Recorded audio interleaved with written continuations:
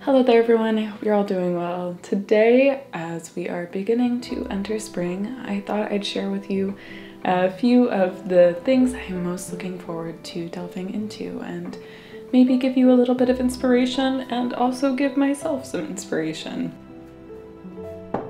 The signs of spring are just beginning to peek out here. You can see the starts of nettles and all of the little early spring weeds and flowers are starting up. It's not quite to the part where I'm the most excited, where I can begin working with everything again, but it is just a few weeks away and I am so beyond excited. And so I figured that this would be a little way to kind of feed that excitement and also just get through this little last bit of winter until spring is fully here. So without further ado, let's delve into this, shall we? First and foremost, I am most looking forward to gathering nettles.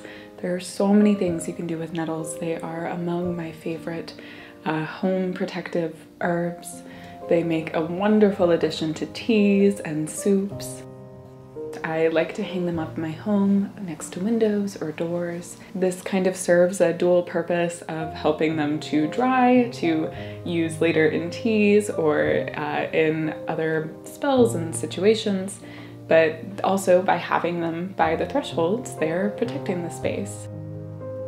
They're also a beautifully healing herb, both medicinally and magically, filled with tons of nutrients and good things that your body needs, especially after the long winter months. Thus, the great addition in food and tea. But they also have a lot of healing folklore tied to them and have commonly been hung above beds or placed in vases beside people who are sick or in need of healing, and just make a really good addition to a space to invite vitality and strength. So while they are just peeking up now, soon they will be so tall and beautiful and perfect for a harvest. They do bite a little bit with their sting, but once they're dried or cooked, those stinging hairs won't get you anymore, and they're just one of my favorite plants, and I am so excited to get to see them in full soon.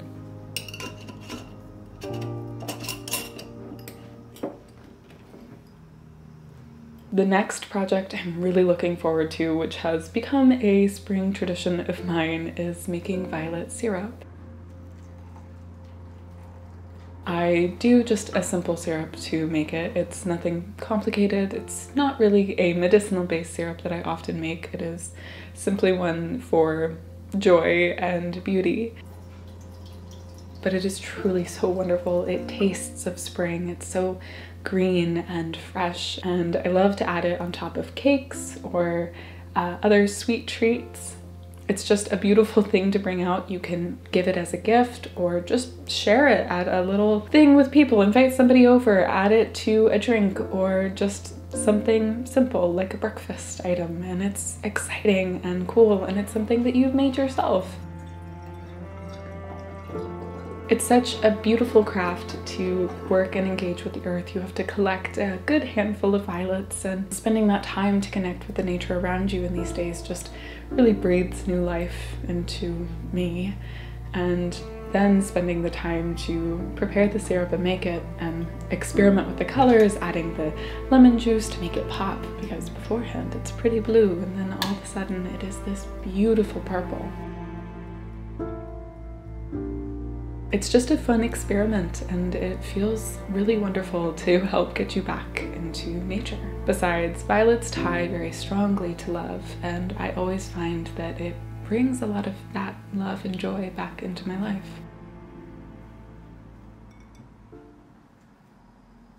And finally, the thing that I am perhaps the most excited about is to continue working on my lilac perfume that I started last year.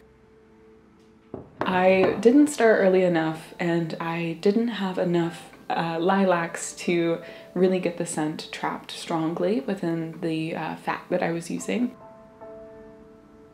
Lilacs are a very delicate flower, and in order to capture the scent, it has to be done very tediously over the course of weeks into fat, and I was using shea butter to draw out the scent. And I don't know about you, but lilacs just are one of the most beautiful, homey smells, scents to me. It just immediately takes me back to my childhood and that intense joy of spring. Not to mention, lilacs are very protective in nature and loving, and so wearing that scent is a really powerful and beautiful way to engage with those properties in your life. But I love the tedious nature of this craft, and it was something that really brought a lot of joy to my mornings. I just would sit down every day and swap out the violets, sitting, drinking coffee, or just kind of enjoying the morning light, and it was a wonderful purpose to wake up to, and I'm so looking forward to being able to do that again and hopefully being able to complete this craft properly. I still have the shea butter from last year, and it is very faintly scented of lilac still, so hopefully I'll be able to get it perfect this time around.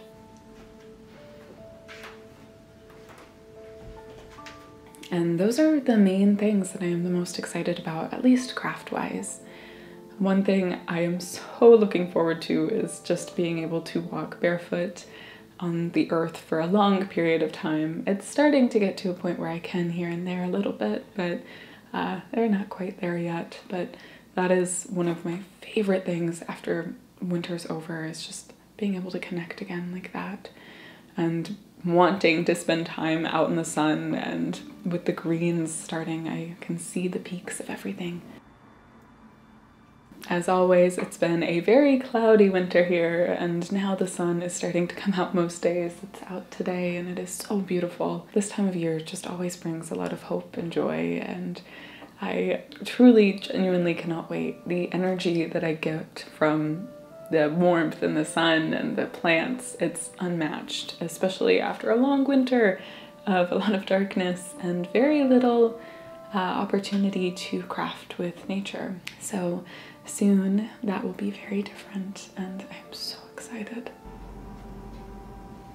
Let me know if there are any projects that you're excited to get into. I would love some inspiration and some new ideas. A lot of the things that I'm looking forward to are rhythms of my regular season, and I would love to try something new. Also, let me know if there's anything that you want me to share with you in this spring season that I maybe haven't yet, or you want me to go over again. I would love to hear what you would like to see. So thank you so much for watching. I hope you're having a lovely day. If you can, I would like to, I'd really appreciate it if you checked out my Patreon. There I share art, herbal profiles, book recommendations, and monthly workshops on topics that you all decide. Also, if you would like to see more content from me, please go check out my other channel. There I share vlogs of my day-to-day life. It's more creative, far more herbalism and magic and cooking, all of those fun things. So if that's something you're looking for, it's over there. Both my Patreon and my other channel will be linked in the description down below. So thanks again for watching. I hope you're having a lovely, lovely day, and I'll see you soon.